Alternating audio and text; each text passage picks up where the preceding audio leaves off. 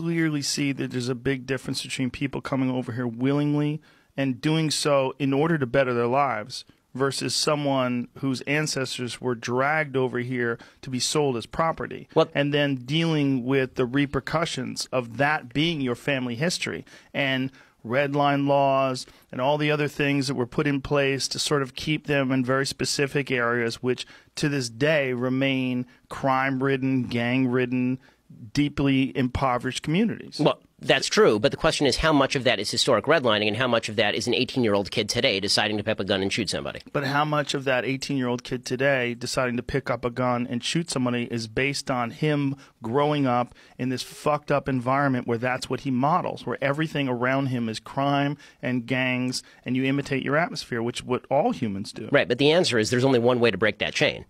What way is that? That way is to not pick up a gun and shoot somebody. I think meaning that's that